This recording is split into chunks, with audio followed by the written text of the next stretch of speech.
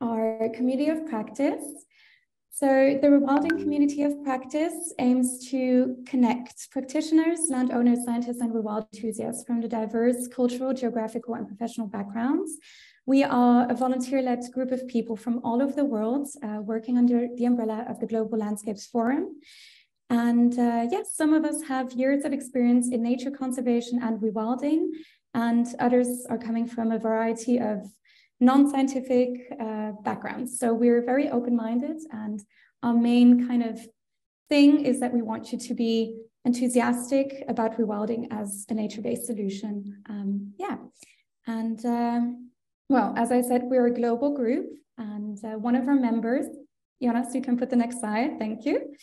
One of our members is Purnima Devi Barman. So she is the founder of the Hargila Army, as well as the senior project manager of the Avifauna Research and Conservation Division in Aranyag. She's based in India, and today she was awarded a very important prize from the UN. Some of you may be familiar with it.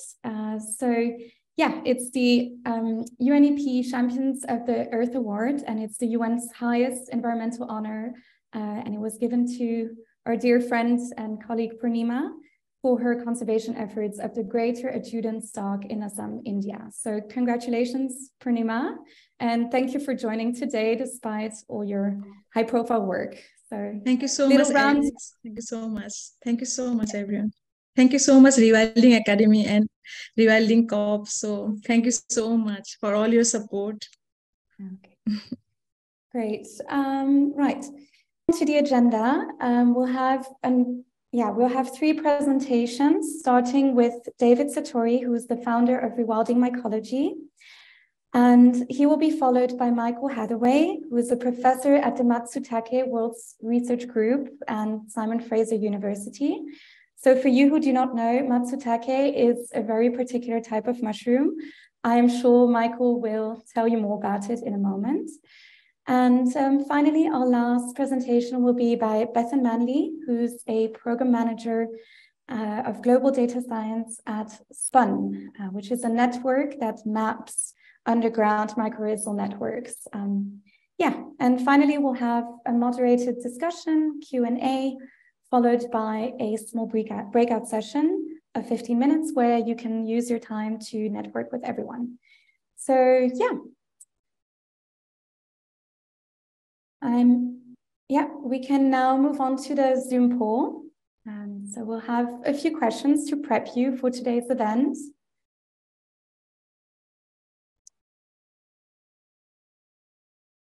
Okay, so the first question is, what brought you here today? Is it rewilding? Is it fungi? Is it both? Or are you just a mushroom-philic person? Our second question is, do you work directly with fungi? And seems to be an equal. Some say yes, some say no. Also some mushroom cooks here. Incidentally, I had a bit of mushroom risotto just before joining today's event. Okay, we've had 79 people answer. 80, okay.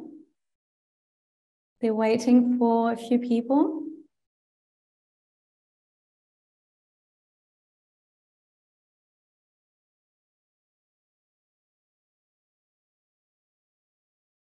Okay, so lots of you are interested in rewilding and fungi. That's great, because that's why we're here today. So essentially what we want to answer today is how can mushrooms and fungi essentially help conservation efforts, but also how can we build a conservation effort that prioritizes fungi and makes sure it's mycologically inclusive.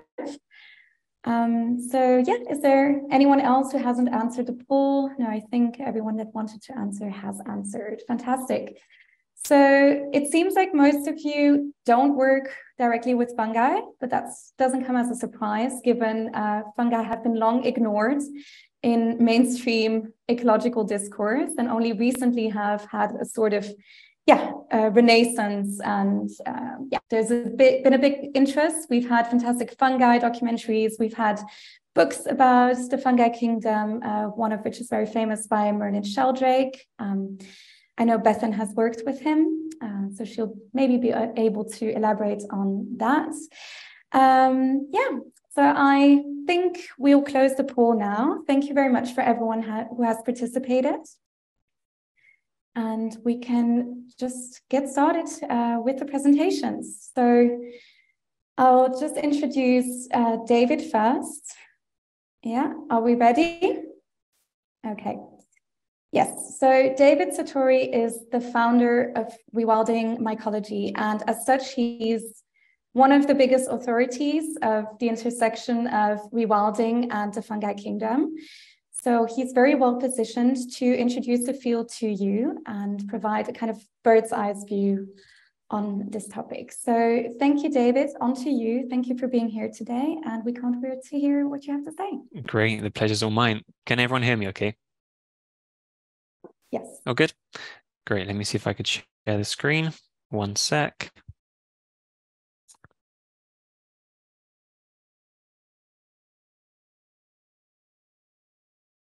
All right. How's that? Great. So hello, everyone. So it's a pleasure to get the chance to speak to you all today. And I'm really pleased to see such a great turnout for the event.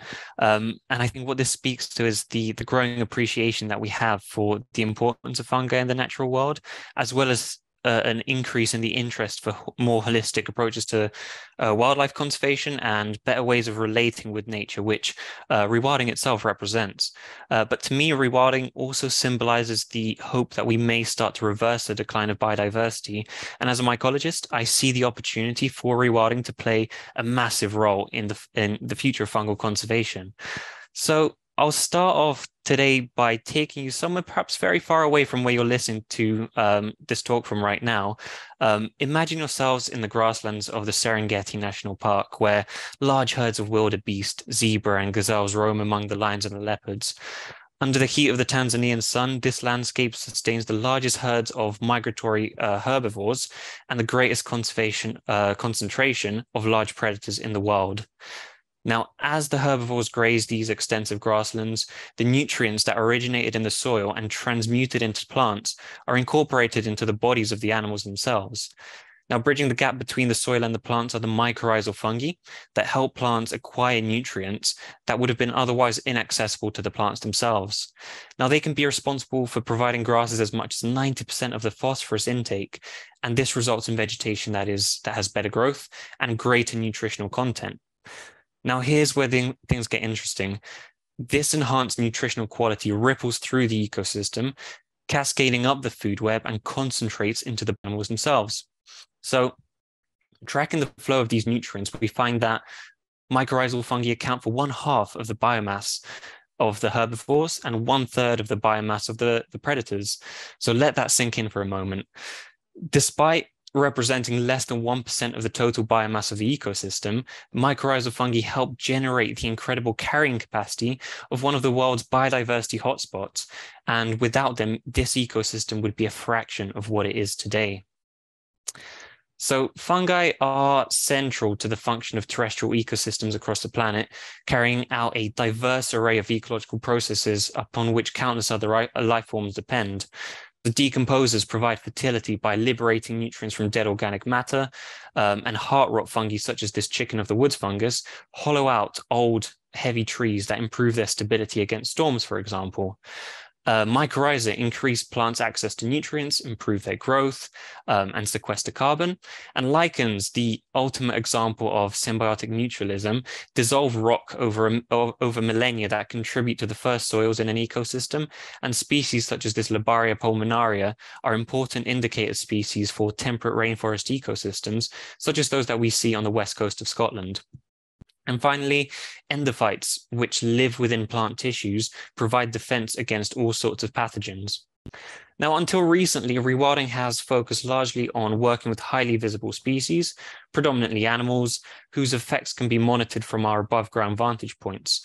And for good reason too. We know the sweeping impact that top-down trophic cascades can have on an entire ecosystem, with the classic example of the reintroduction of wolves to Yellowstone National Park demonstrating how predators can help restore forests and rivers. Now, fungi, in contrast, remain hidden from view, growing vegetatively through opaque substrates such as soil and wood, but their influence over global nutrient cycles, ecological succession, and resilience tells us that the full impact of rewilding can't be understood with a focus on plants and animals alone. In other words, we have to look deeper into the effects that rewilding is having. Without monitoring the fungal response to rewilding, we're overlooking perhaps the best option that we have for restoring fungal diversity. So here's an example of that at play. So many small mammals dig around and eat fungi and disperse their spores through their feces. One study from Australia found that looked at the impact of native mammal reintroductions, found that it promoted mycorrhizal spore abundance, species richness, and diversity, which led to increased mycorrhization of rainforest soils.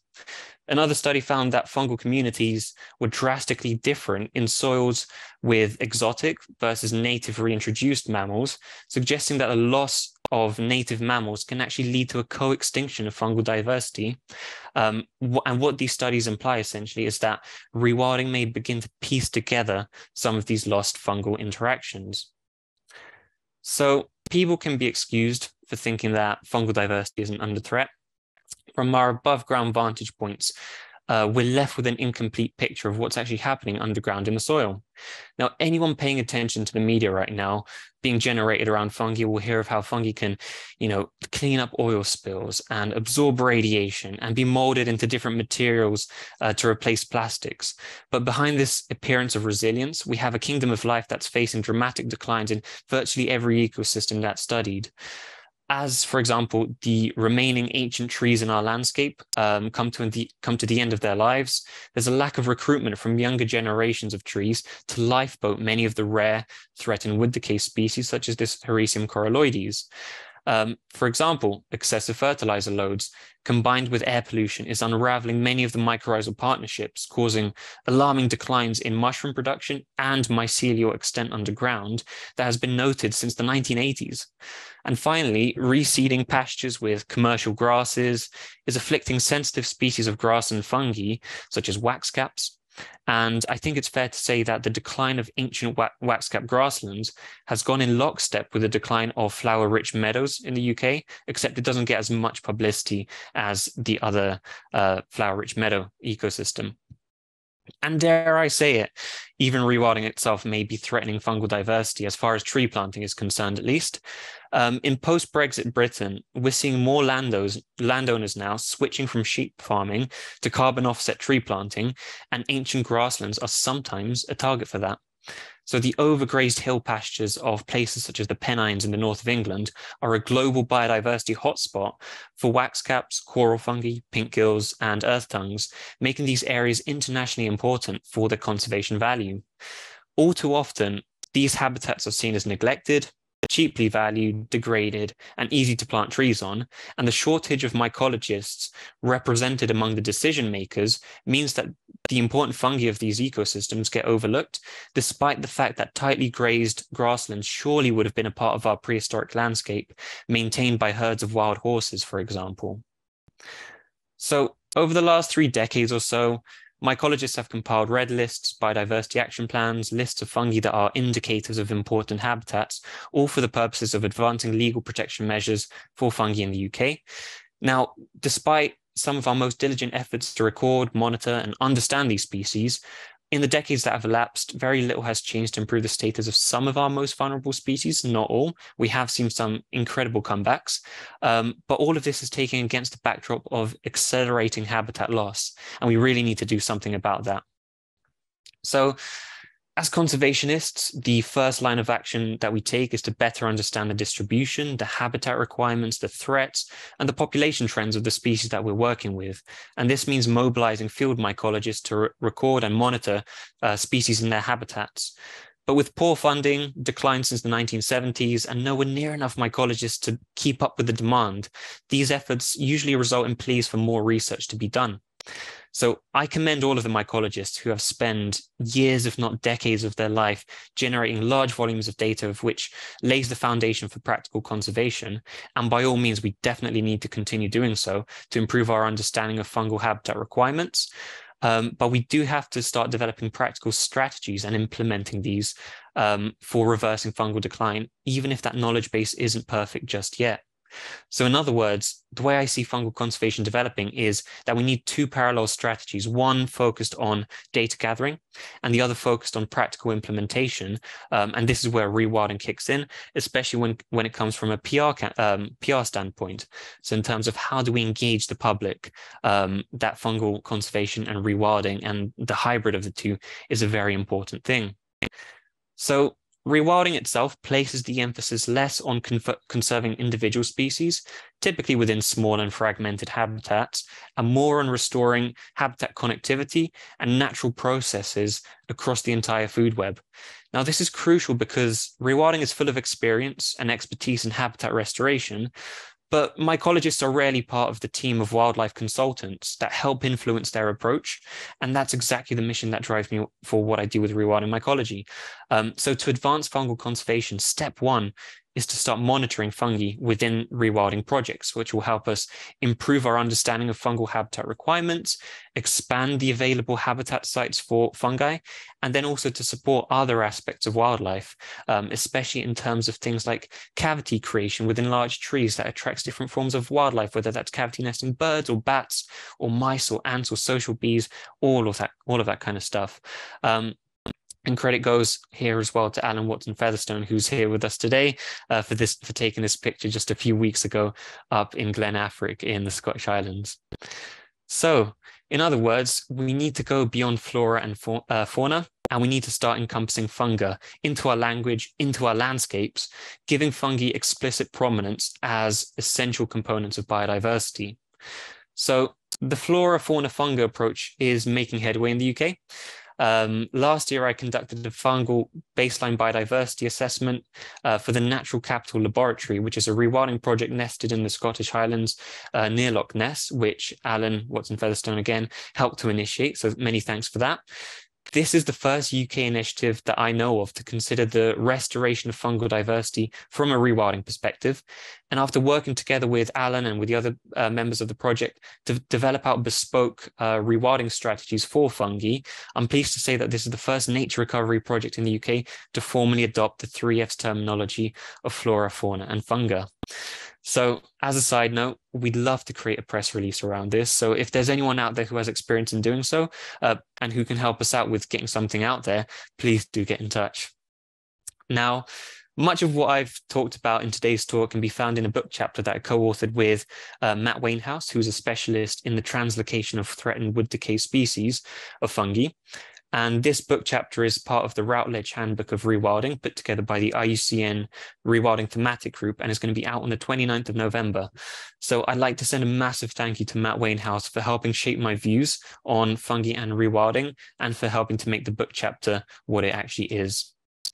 So very often, one of the reasons that I hear why fungi haven't received as much conservation attention is because they're not as warm and fuzzy and relatable or charismatic as iconic megafauna, such as bears, wolves, lynx, and eagles.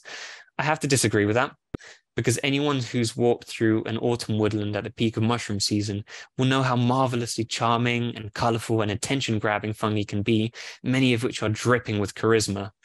So every autumn, the landscape shows us what it's really made of, revealing for a brief few weeks the unseen connections that underpin our ecosystems. And it's about time that we start to see their importance and factor in their importance, reflecting that within our conservation and rewilding priorities.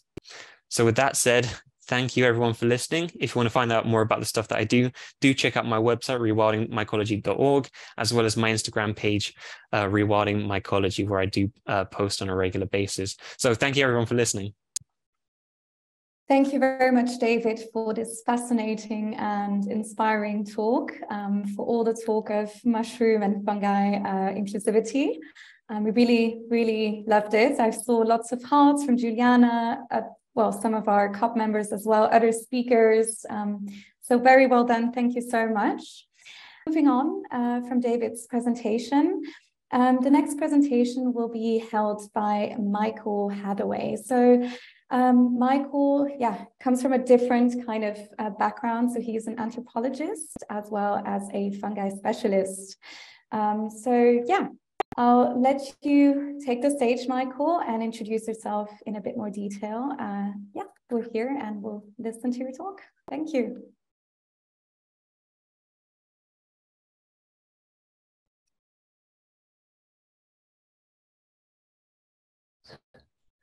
Thank you. Okay, I guess I'm unmuted now, right?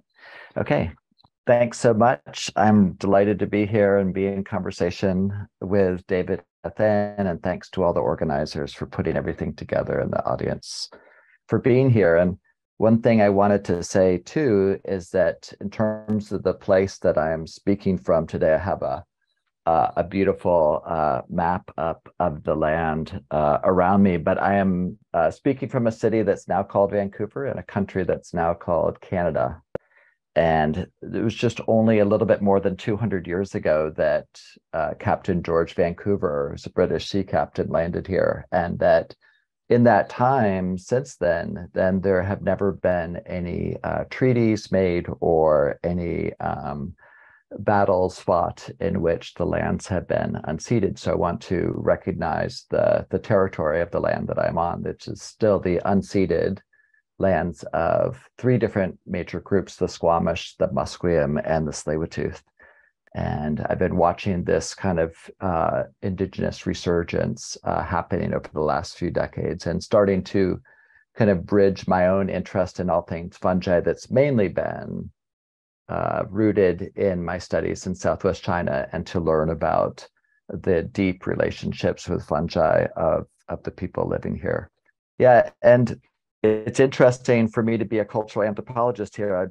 I was thinking that, it's just a few months ago that one of the organizers, Jonas, asked me about speaking at today's event. And I said, I think you must be misinterpreting my research goals. I'm not so interested to encourage people to use different fungi to accomplish their goals by, we mentioned cleaning up oil spills or digesting plastic or rewilding land and so forth. But I'm more interested in looking closely at various species of fungi to appreciate their forms of specific liveliness.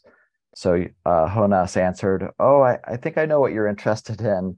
I just finished your book. I'd like you to add your point into the conversations about rewilding, to think about what fungi are already doing in their daily lives, even without our human interventions into making these places wild again. So I thank you for being very inclusive to bring me in today. So with that, I was happy to sign up to be part of this conversation. And I'm been fascinated by rewilding, which often means a number of active and exciting experiments that are far beyond the laboratory walls. It's kind of like a complicated experiment where changing one variable, such as what David just mentioned, the removal of sheep, leads to all kinds of expected and unexpected consequences as various animals and plants and fungi and others all start to live different lives, and maybe new species show up as well. So today I will draw a bit on my own book, which is, as you see behind you, called What a Mushroom Lives For, Matsutake Mushrooms and the Worlds They Make, and include some other thoughts about this conversation. In this talk, I imagine that many of you came here because of the rewilding push, and I saw on the poll that many of you had an interest in both rewilding and fungi. And I know that fungi were also just their own intrinsic force of attraction, and as David said, forms of charisma. So today I wanted to give some thoughts about shifting from an idea of other organisms as objects of human utility, as resources, or as commodities, and instead start to think more about our fellow beings as world makers, a concept I'll introduce. And I wonder how we might better recognize the presence and power of fungi all around us from this different perspective. So in doing the research for my book, I began with my training as a cultural anthropologist. I was part of this collaborative group called the Matsutake World's Research Group, and together we are writing a mushroom trilogy. My own book is the second one, and the first book, called The Mushroom at the End of the World, was written by Anna Singh.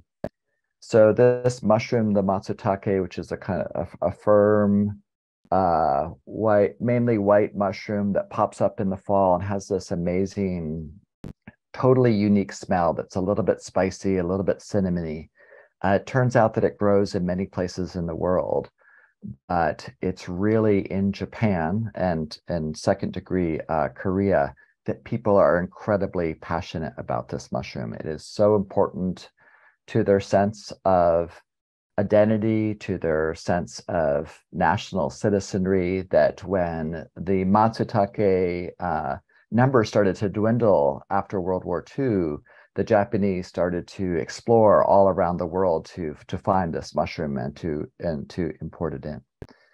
And so my own work with this project was to continue my work in Southwest China. And for those of you that are not familiar with this area, I'm mainly talking about a province called Yunnan that borders on Myanmar and Burma to the west, and Laos and Vietnam to the south, and then Tibet and Sichuan province to the north. So by the 1980s, especially because of the Japanese interest, this place became one of the most productive areas for one of the world's most valuable mushrooms, this matsutake, which is Japanese for pine mushroom. And I would be working with ethnic Tibetan people who raised yaks and with ethnic E people who raised goats. And yet, as I was doing this field work, which included drinking a lot of yak butter tea and staying up late with E musicians, I started to think about these matsutake mushrooms in a different way, inspired by what my hosts were telling me. So one day, a mushroom hunter described the ways that he was not the only hunter, and how he noticed that there were several species of hunters who were better than him at finding these mushrooms. He asked how they observed and learned from each other, and I was intrigued to hear of a different way to think about insects' own liveliness. So returning home to Vancouver, I began to expand that interest in insect lives to inquire if there were Western scientific traditions that would help me to understand these better. I came across the fascinating work of an Estonian scientist from the turn of the century named Jakob van Uexküll. He started the study of what he called the Umwelt, which is German for environment. Uexküll was curious about how every species has its own perceptual universe. What it can perceive and thus know about is informed by its own perceptual capacities. So what it can see, hear, smell, and so forth. And he wanted to know about the Umwelt of many species. So he did experiments with earthworms and jellyfish and starfish, among others, to understand their specific Umwelts.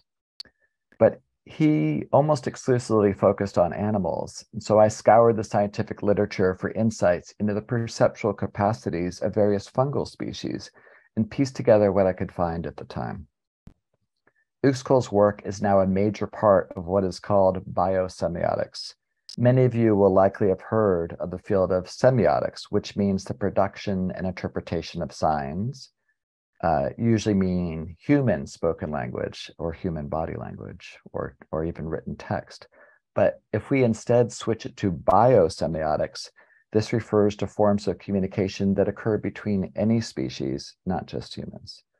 I realized that previously, when I thought of forms of communication between non-humans, say between plants, I assumed that the signals would be clear. I had heard of the story of, the oak tree getting attacked by certain insects, and then that oak tree sending out chemical signals to other trees that then receive it, and then they can produce defensive chemicals like tannins. So I assumed that this would be this kind of one chemical, one meaning relationship.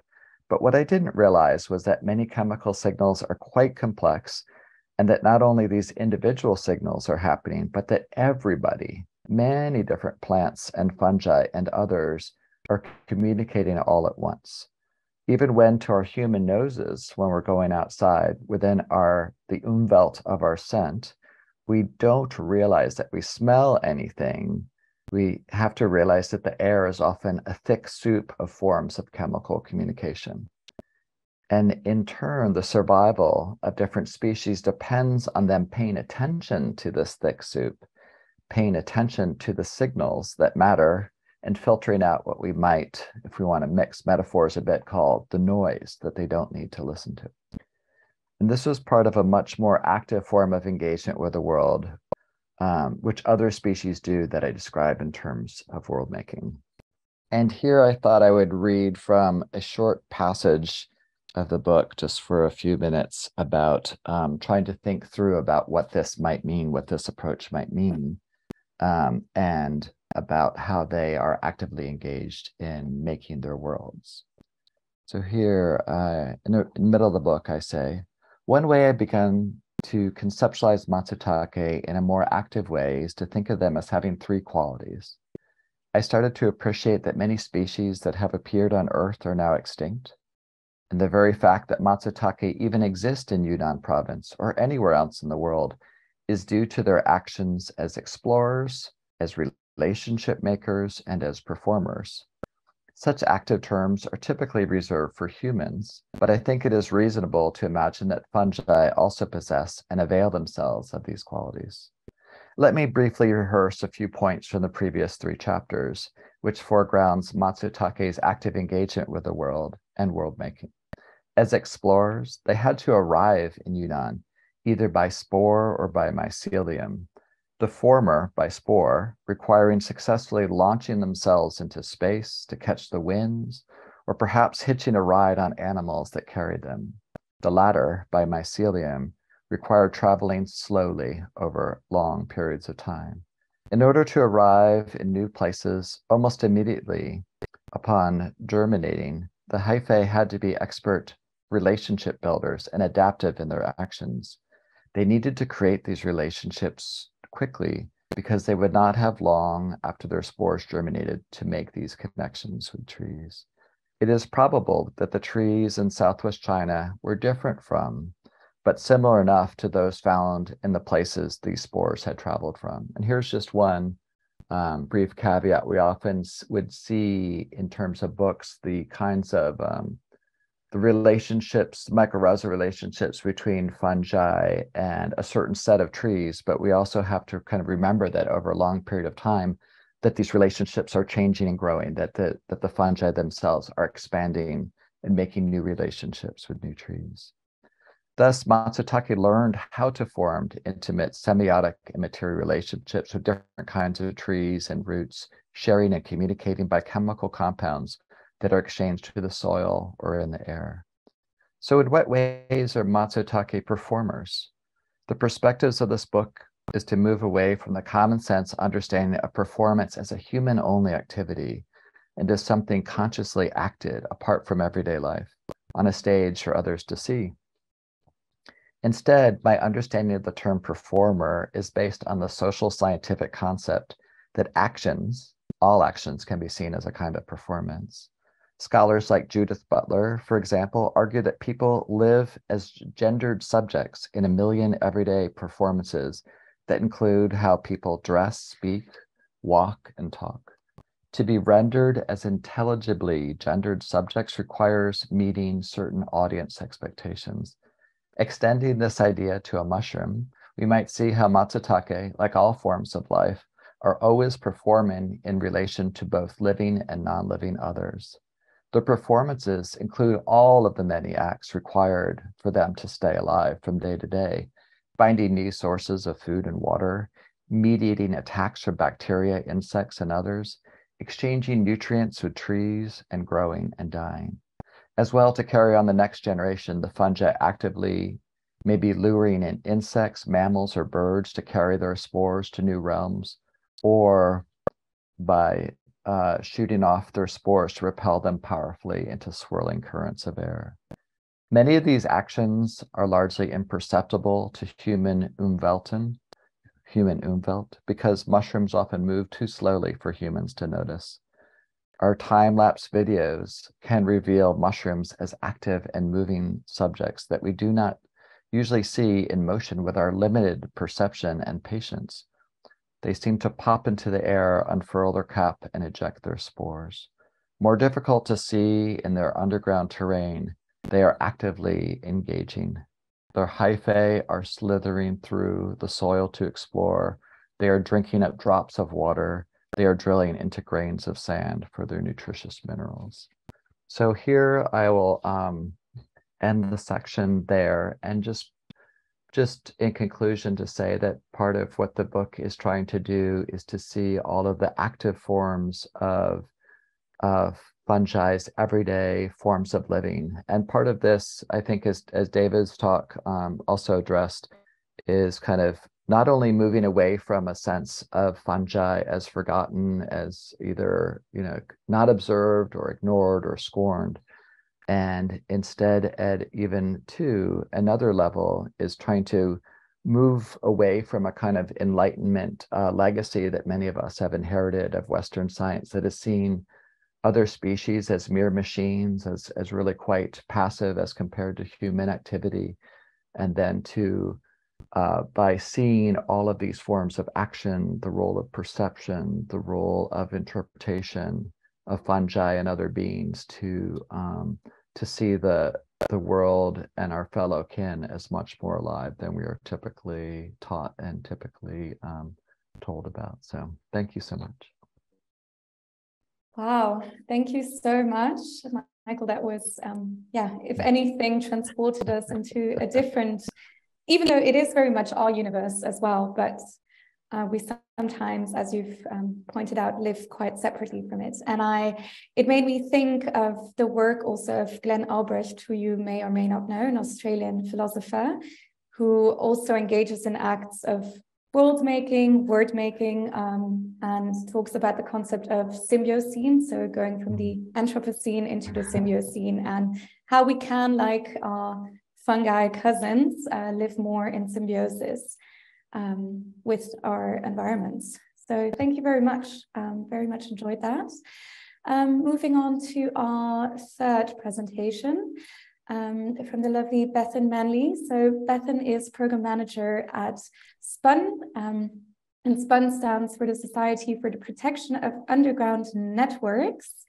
And it is a nonprofit initiative that aims to map and understand and obviously also conserve underground mycorrhizal fungal networks. So she will talk about that in more detail. And over to you, Bethan. Thanks so much. Okay, thank you. So I will share my screen.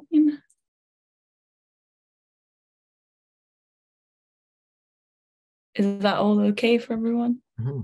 Yeah, great. Good. Okay, so firstly, thank you so much for having me. This has been a really amazing session, and it's so amazing to see how many people there are present, because I was not expecting this when we were invited to talk. It's really cool.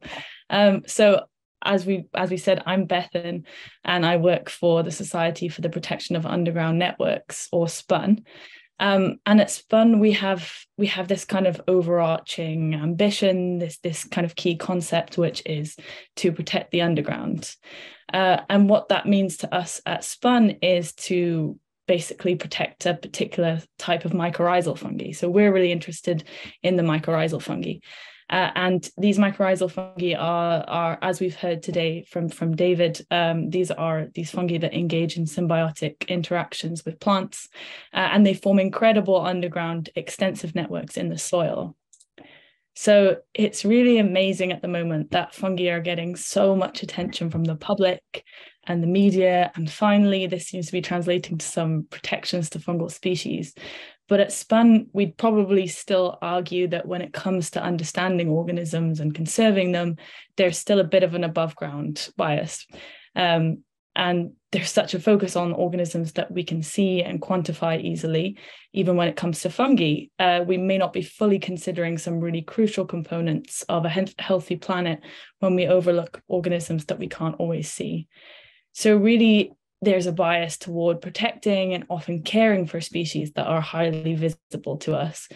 And at SPUN, of course, one of the things we want to do is to overturn this above ground bias. But before I go into how we're approaching this, I'll just talk a little bit about these fungi that we're so interested in that can mostly be found below the ground. So as I mentioned earlier, mycorrhizal fungi form symbiotic associations with plants. This symbiosis looks something like this. This is an image of a small ecosystem of plants and their associated hyphal networks that I took from a recent New York Times article that was produced about spun. And it was a really great article. So if you haven't seen it already, I really encourage everybody to check that out. It's really good. And this is a nice image because it's a good demonstration of the mycorrhizal symbiosis in showing how these fungal threads, which are shown in purple here, they form this amazing out-of-sight network in the soil.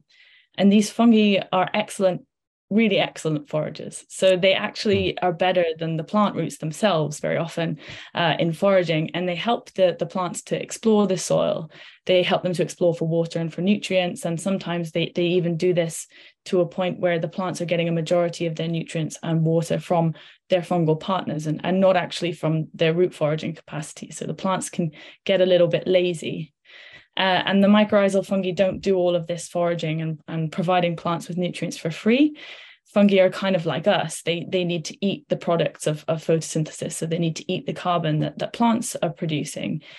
But these mycorrhizal fungi don't do this by farming plants like we do. They do it by living in really, really close contact with plants and trading with them to get this carbon. And what you can't see in this image is that the fungi physically live inside the root systems of their plant partners. And they form these amazing exchange structures, which is where they swap their soil nutrients for carbon from the plant. And the networks that mycorrhizal fungi form really underpin terrestrial life on Earth. We've heard a little bit about that, well, quite a lot about today. And obviously this sounds like quite a big claim, but really the organisms that you see in a natural environment, so the trees, the invertebrates, the mammals, they're all supported by the presence of this underground network of mycorrhizal fungi.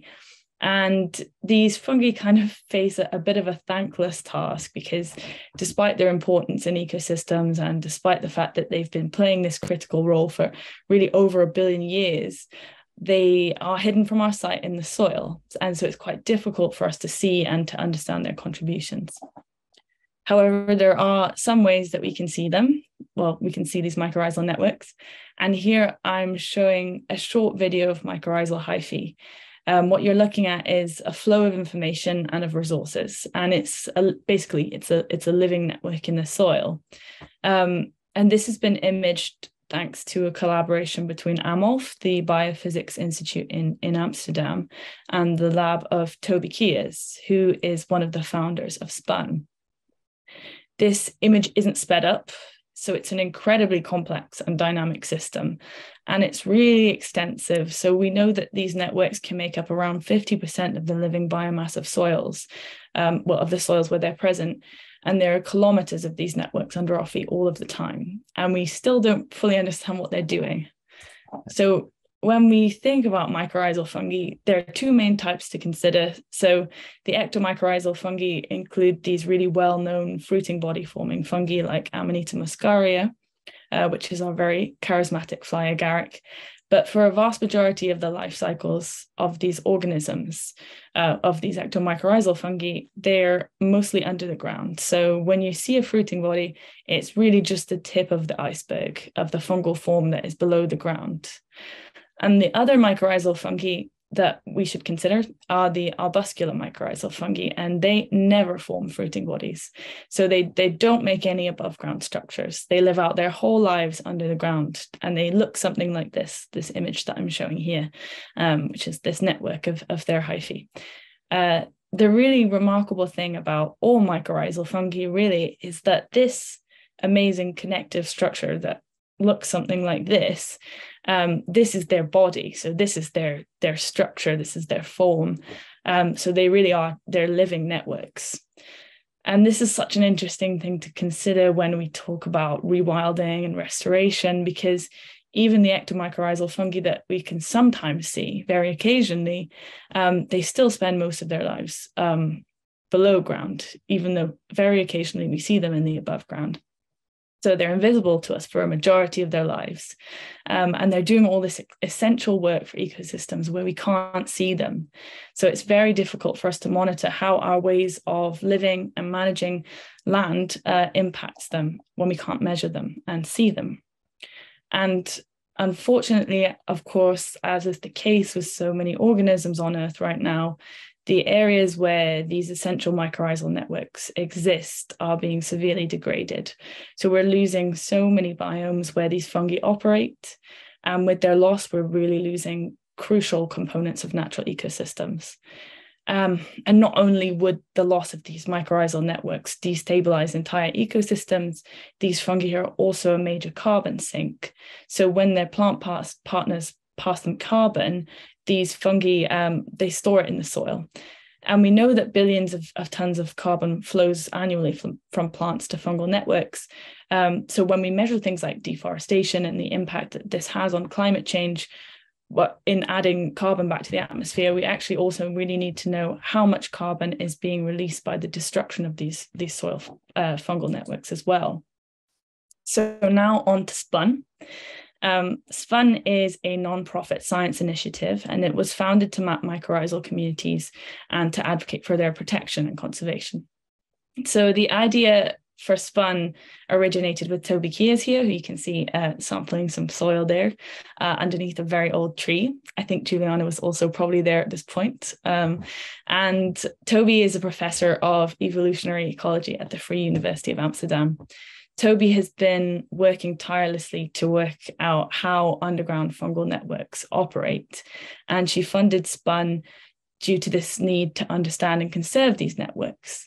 So now we have this really marvelous team of people working towards this aim, and we've actually been growing recently, and we have even more amazing team members than are present in this picture here. So how is SPUN working on this concept of overturning our above ground biases in the conservation of biodiversity? Well, we know that there are these above ground biodiversity hotspots where we have incredible forms and species and interactions, like in the Amazon, which obviously has this incredible concentration of above ground biodiversity. But where are our examples of underground biodiversity hotspots? So where is the Amazon of the underground? We want to identify which ecosystems, which regions, which soils, which parts of the world contain incredible mycorrhizal biodiversity. And we want to see whether our areas of high concentrations of below ground biodiversity actually match up with what we see above ground.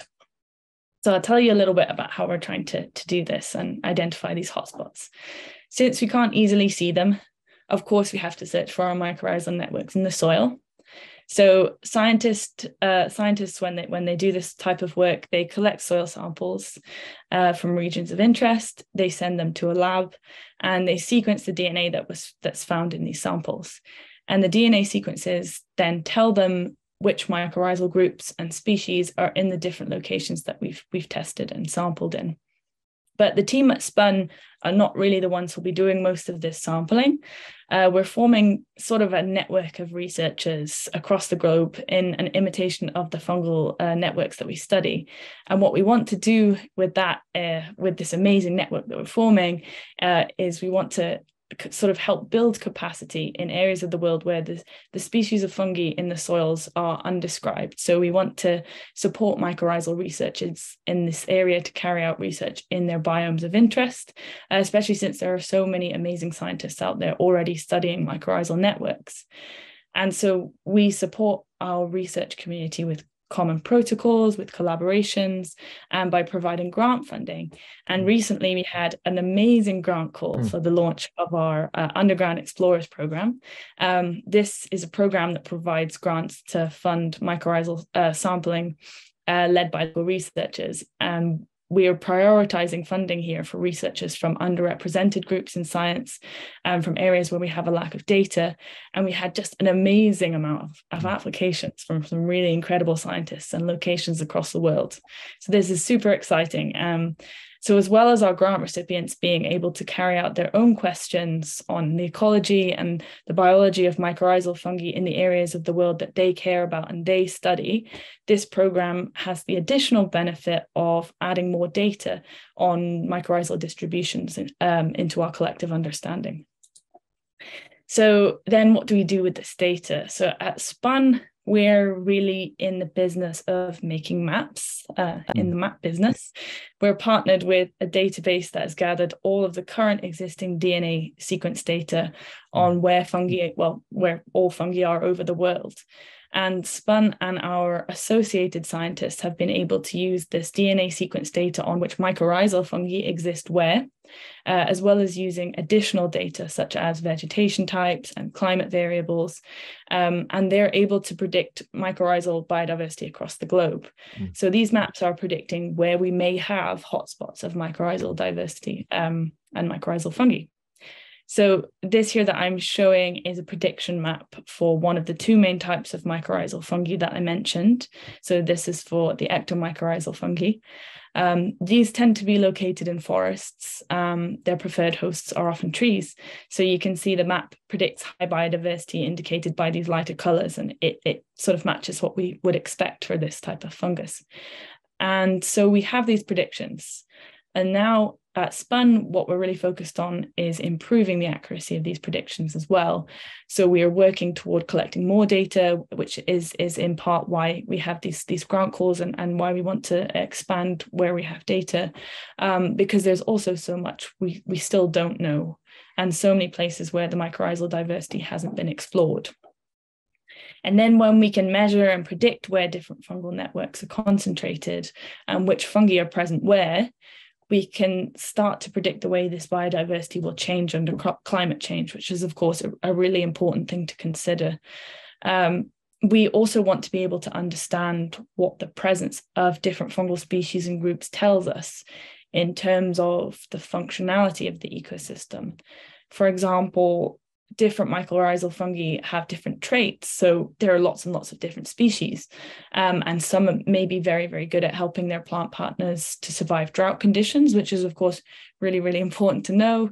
Others are particularly good at carbon sequestration. And again, that's very important to know. We want to know where all of these fungi with their different amazing traits are and how we can conserve them. And that, of course, brings you onto this slide. So knowing which fungi are where will really give us a better idea of priorities, because what we really want is to understand these networks to protect them. We want to know which networks in which locations are in trouble, which ones are particularly vulnerable. We need to consider both the above ground and the below ground, essentially, when we're implementing conservation and restoration practices. And I guess it sort of goes without saying that in order to maintain healthy ecosystems, we need to be paying attention to the maintenance of soil structure and health. And of course, a huge amount of this is considering the organisms that live in the soil and make it what it is. So the microbiome of the soil, which includes fungi, is really a life support system for the planet that we want to protect.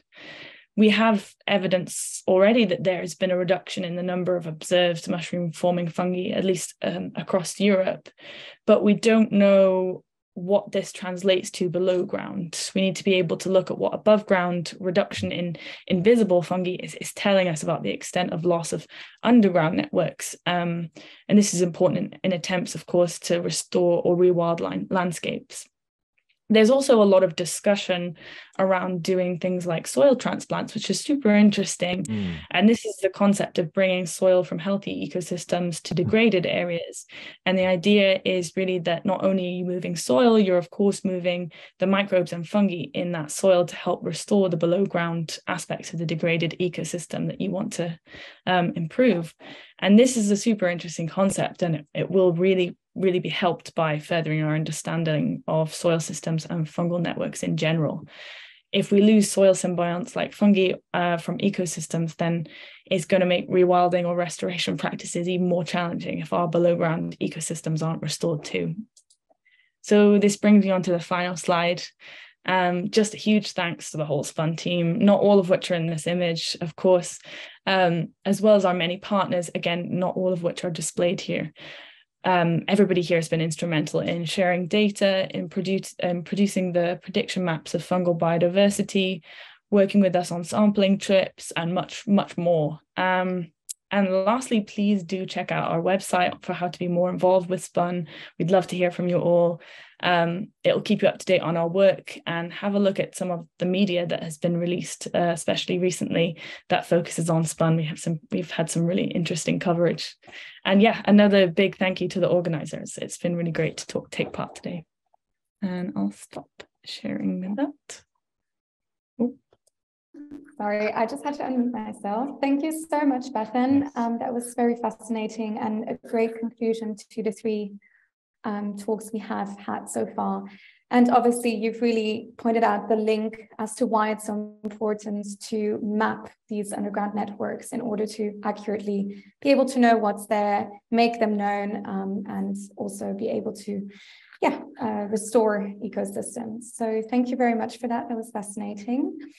So we've had our three wonderful presentations. Moving on to the moderated discussions. So we've had a few of our community members take note of the questions that you've posted in the chat box. Perhaps if you have any that you haven't shared so far, feel free to do so now, and we'll try our best to answer them.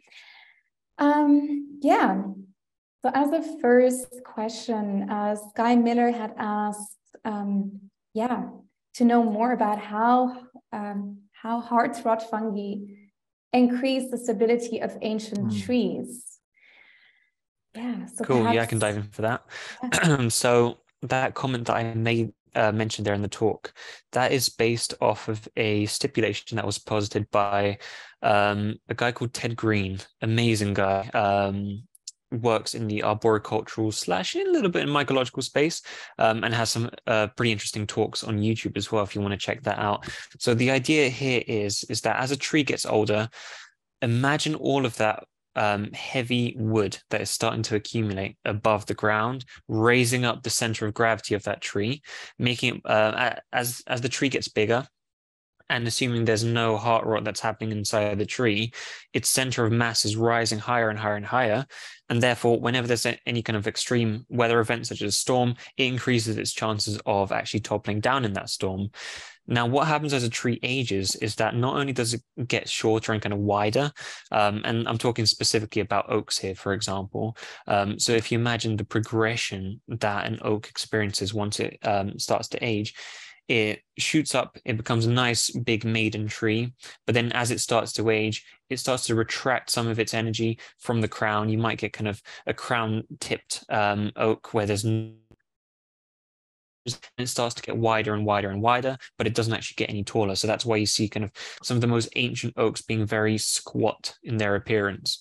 Now, what's happening as the tree reaches its second half of its life is that you tend to get, cracks and fissures start to appear, as well as, different latent fungi that would have been present in the sapwood start to decompose some of that heartwood now, which is more of the central column of the wood itself. And what that does is it essentially reduces the mass of the tree, lowers that center of gravity back down again so that it's essentially more stable and secure against different extreme weather events. So it's kind of a combination of the tree getting smaller itself as well as reducing the mass inside of it too.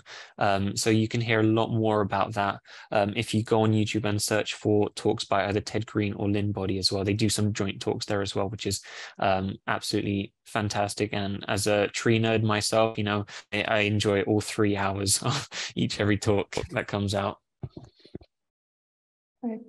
Okay, thank you very much, David, for answering that question. Another question that we'd had relatively early on, so it might be for you as well, David, or for Michael, which was, what opportunities might there be for amateur mycologists to help with data gathering? Actually, that might be more for you as well, Bethan. Anyone who feels Cool. I'm happy to start off with that. Best thing to do is join your local recording group. So the whole of the UK has many different local fungus recording groups. So my two local ones are actually the Scottish Borders group and the Edinburgh and Lothians Fungus Enthusiasts. There's going to be some place in the UK, if you're based in the UK, that is, to find a group of people who are committed to, learning about fungi and exploring field mycology, identification skills and things like that, and also contributing to actual recording, especially of under-recorded areas in the UK, which then get uploaded onto publicly accessible databases, and then contributes to our knowledge base. So that would be the first recommendation there for sure. And if you're a university student, there's lots of university societies that are coming up that are specifically focused on field mycology and just starting to dabble around in that. But yeah, that would be my first suggestion. I don't know if Michael or Bethan has any other ideas around that. Sure, I'd be happy to jump in. I also just wanted to say thanks, David, for that explanation too around the tree Halloween. And I think that just to say one more thing about that this shows a kind of fundamental shift in assuming that fungi are pathogenic, are always in the process of, creating diseases or killing trees. That was the normal kind of expectation when one saw fungi growing out of trees. And so to even rethink that may enable certain larger trees to stay upright longer represents a kind of fundamental mental shift in how to think about those relations. So, kudos to that original kind of movement, that pivot. Just in terms of amateur mycology, it's a great question. And I do feel like of many disciplines, mycology is incredibly receptive to amateurs, and amateurs have played a very prominent role. And even one of the most fundamental, textbooks that's kind of become global in a way, it's called Mushrooms Demystified by David Aurora, is written by an amateur mycologist. And that, exactly as David says, getting together with groups, mycology groups, is fabulous. There's also, too, for those of you either in groups or out of groups, there's an app called iNaturalist that allows free crowd sharing of information. So, people don't always put their favorite morel or chanterelle mushroom spots up on there to share with everybody, but it is a great way to keep track of what kinds of fungi are appearing and disappearing, and for people to start to get a better sense of larger trends, or sometimes there are these surprising movements, right, where you'll have certain weather conditions that will mean fungi will jump south or north hundreds of kilometers in a given year. And so that's a great way to kind of keep track of that and share that with others. And Bethan, I don't know if you had anything else. Yeah, so we, again, Spun finds that we have just such an incredible, motivated community of people who are interested. It's so cool to see. And of course, it's a little bit more difficult for us sometimes when considering something like a citizen science approach, because we have, we have to use soil, and a lot of the time we have to do DNA extractions and sequencing to see what's there. Sorry, I thought I froze then. But we're very, very interested in producing a citizen science program. This is something we're really looking into.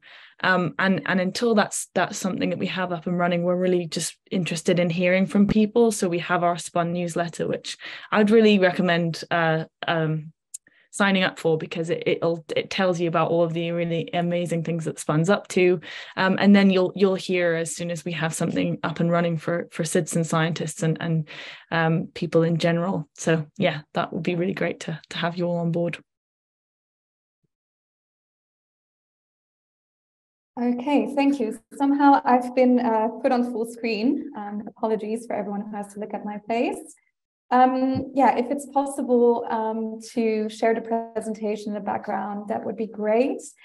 But yeah, moving on to another question. Thank you very much for your insightful answers. Alan Watson Featherstone asked a very specific question. I'll try my best to read it out correctly. So he says, the map of ectoph mycorrhizal diversity is the highest, and it appears to indicate that conifer forests are the ecosystems with the greatest diversity, and he wonders why that is. So, yeah.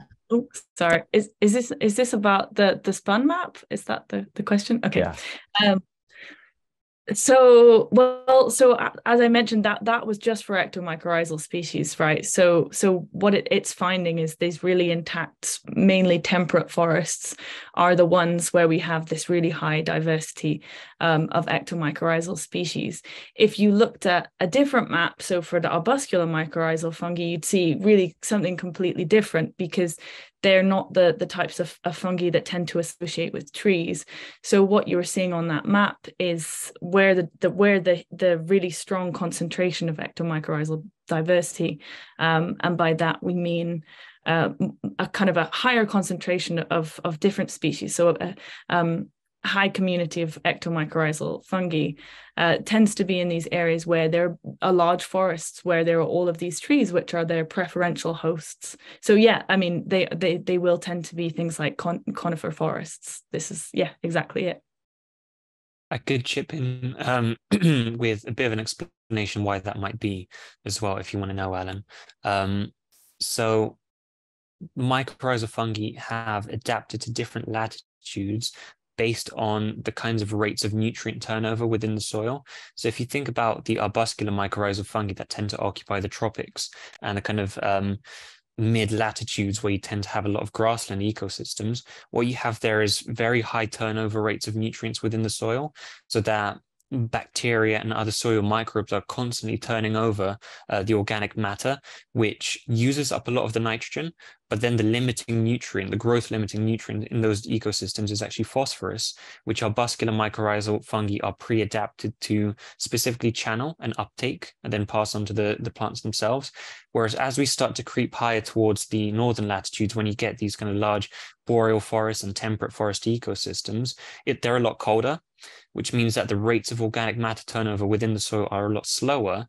And in those cases, it's the nitrogen that's the limiting nutrient for the growth of the plants, which ectomycorrhizal fungi are pretty good at uptaking. So you tend to see that the ectomycorrhizal fungi have that preferential bias towards nitrogen uptake, whereas arbuscular mycorrhizal fungi have more of a preference towards phosphorus uptake. But of course, there's a lot of blurred lines between the two, because you get also a lot of ectomycorrhizal fungi within, the eucalypt forests in Australia, where, phosphorus is actually the growth limiting nutrient. So this is quite a broad brushstroke, but if you want to learn a bit more about that, there is David Reed, who did a lot of research on this back in the 90s. He's kind of like the lead researcher on mycorrhizal fungi that explained a lot of this. And he actually put together a map that's very similar, very kind of rudimentary for what Spun is actually piecing together, kind of just broadly showing like this is the ectomycorrhizal region of the world, and this is the arbuscular mycorrhizal region of the world. So hope that kind of cleared things up a little bit there as well. Yeah, I think everyone's quite happy with the answer so far. So thank you, David, and everyone else for contributing. Another question that is actually more directed towards Bethan. It's a question about your research process at Spun. So how intrusive is it? Essentially, does the analysis that you perform disturb the mycorrhizae you're recording, or is it very kind of non-intrusive and doesn't interfere with them being there, essentially? Yeah, so it's an important question, of course. So we have really rigorous, at Spun, we have really rigorous non-intrusive sampling protocols. We of course don't want to harm the networks at all, or disturb the networks, and we're able to detect mycorrhizal fungi from a pretty shallow amount of soil. We don't have to go way down in the soil. It's just kind of like as if you were digging a very shallow, small hole. And we don't really need to do a lot of different, holes all over the place. That would make it a lot of work to do a kind of global mapping campaign. It would be really difficult. So we are only able to actually assess sort of a few soil samples per kilometer. we have an aim to sort of sequence to sort of analyze mycorrhizal fungal biodiversity in every pixel of the planet, which would be a square kilometer. But of course, that's not what we're doing right now, because we have so many pixels of the planet when you divide it up into square kilometers, and we have only so many people to do this work. So we're not making loads and loads of holes everywhere, and we have a very non-intrusive sampling protocol. But it's a great question. It's very important to make sure we're not disturbing the networks. Yeah, amazing. Glad to hear, Bethan. There's another question for you, and that is, Amy asked that, she asked about when trying to switch the focus away from only the things that we can see, would you hope to see in the future that more focus is being given to mycorrhizal fungi when surveys are being conducted, or perhaps when soil samples are being taken? I would take that your answer would be yes to this question, but perhaps you have anything to add to that.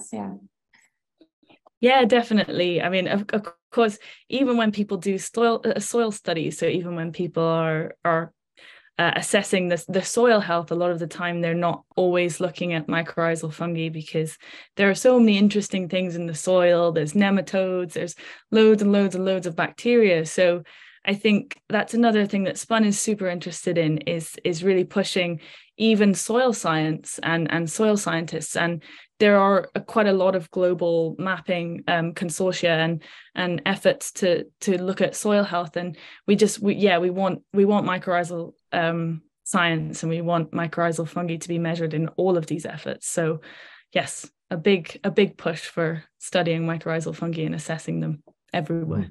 Mm-hmm. Yeah. One of the ways of doing that, obviously, is also to have support from policymakers. So actually, this is a question that I would like to ask. And it refers to whether you feel like, policymakers are and people kind of shaping environmental policy, whether they are taking mushrooms and fungi more into conservation these days, or whether they're still lagging behind in this day and age. Anyone that's specifically targeted to? Anyone who feels they know. Maybe you, David, yeah? Well, I could chip in a little bit. So I think with initiatives such as the 3Fs initiative, Flora, Fauna, Funga, that is definitely going to start shifting the policy landscape, simply because if it brings it into our language, then it makes it explicit, it makes it a lot more real for us. And then that's going to trickle into eventually the policymakers and the decision makers, especially when you get good press coverage like what SPUN has been having, for sure. But I think that the kinds of policies that we've seen in the last kind of 20, 30 years or so are going to be very different than the ones that are coming up right now, especially when you have things like, biodiversity markets coming out, where there's going to be credits being developed based on, different biodiversity metrics that are being monitored. Here in the UK, that is starting to be trialed now with what's known as a policy called biodiversity net gain, where developers on different projects are expected to demonstrate at least a 10% uplift in biodiversity whenever there's some kind of development that wants to be made, or some kind of land use change. And currently the metrics that are being used, the algorithms that are being used to assess the state of an ecosystem and its biodiversity value, don't actually include fungi. Mm-hmm. And I guess that is simply to do with the fact that they're very hard to monitor, and then there aren't actually any standardized ways of monitoring fungi, because fruit body surveys can only show you what's actively reproducing in that given year. It doesn't say anything about the mycelium and the vegetative growth underground and the species that could be found there, and the ones that don't even produce fruit bodies. Whereas eDNA analysis, so actually sampling the fungi in the soil, might pick up spores, it might pick up unmated mycelia, but it might not pick up mature mycelia that are capable of reproduction. So there's no really any standardized method, and that's why it's kind of been left out from these metrics that are evolving. But I see them, future iterations of the metrics and different algorithms that are used for this kind of stuff.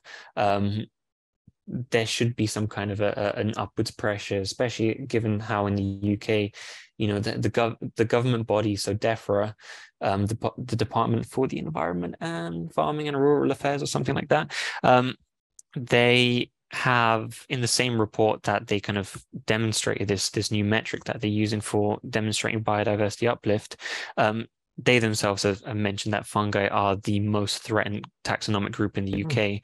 So there is a precedent as well. There's a recognition. So I definitely do see some kind of progress being made towards that. How long it's going to take, I'm not sure. But I think it's going to look very different than what it has in the last 20 years. Yeah, amazing. Thank you, David. We have so many other questions. So yeah, I don't know. What does everyone think? Should we keep going with the questions? Maybe one more question? Yeah, last question, I think. Yeah, perhaps, yeah, oh, sorry. Hello? Yeah, sorry, I lost you there. One question was in terms of kind of, yeah, direct practical actions. What are common daily practices that we as kind of, yeah, just perhaps not people who work directly in the field can carry out? So one of the things that Ginevra mentioned was walking through the woods or in their own backyard. How can we encourage being at one and kind of feeling the presence of mushrooms and their diversity? Is there any kind of action that is similar to planting seeds and caring for young plants that we can do with mushrooms? So it's a more spiritual and I think one of consciousness question. So yeah, perhaps Michael, you want to answer that one? Yeah. Sure. Yeah, that's a great question. And I mean, one of the things too, it's like people think about walking in the woods, but even just for myself living in a city, I always had noticed these little splotches on the concrete sidewalks. And for many years, I just thought it was some kind of, stain of gum or something like that. I had no idea that there were lichens basically everywhere, all over. And so part of it is just this kind of opening up one's senses to all of the fungi. That's not just the big fruiting ones like the fly agarix in the fall, but are constantly around us, and that we are just thinking that we are kind of consuming the same oxygen that they are also consuming like us, that every breath that we've ever breathed in our life is one that has fungal spores in it, that's always been our life, that they are omnipresent and they are,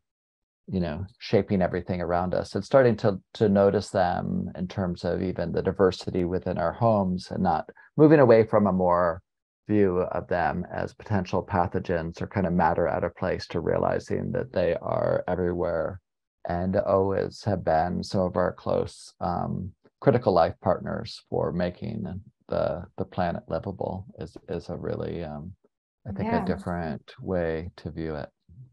Definitely, Michael. And I think, well, I said it was the last question. I have a tiny little last question to ask you, which made me, I thought about it because you mentioned pathogens, like how we view fungi as pathogens, but actually the true pathogens, I would say, are humans and their destructive activities.